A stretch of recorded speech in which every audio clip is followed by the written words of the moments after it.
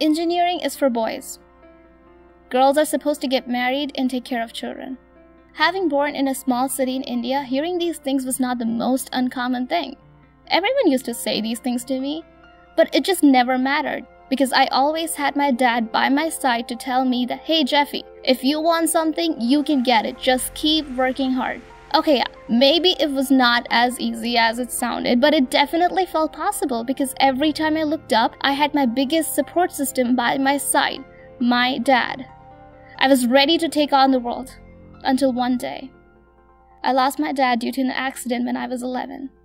In a matter of one night, it hit me that I'm alone and I have no one to motivate me, and my fate would be just that, getting married and taking care of children. I did what seemed like the next right thing to do, look up at my mother, but honestly, she had just invested so much emotions on my dad that without him being there, she was mentally and physically not prepared to see what was going on. I seeked out my older brother. And he was my older brother, but without my dad, he did not have any sort of guidance either. I was pretty sure that I would not be able to complete my high school because we didn't have that much money, and college was just out of question. I mean, how can I? I'm alone and I'm 12. I cannot possibly do all these things by myself. That seemed like the end of my story. There goes the girl who was ready to take on the world. Little did I know that things were about to get messier. Soon, a family member who I was living with stopped me from going out anymore. I used to tutor kids, and I was not allowed to do that either.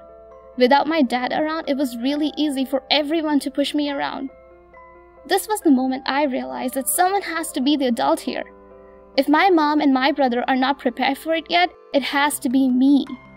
At the age of 12, I was faced with two decisions.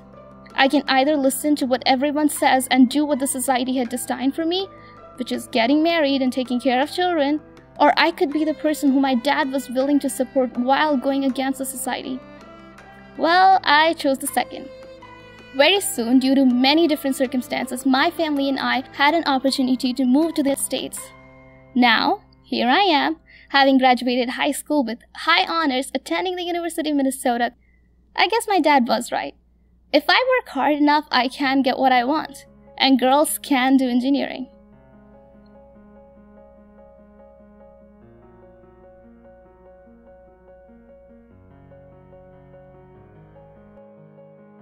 Slow down, little one.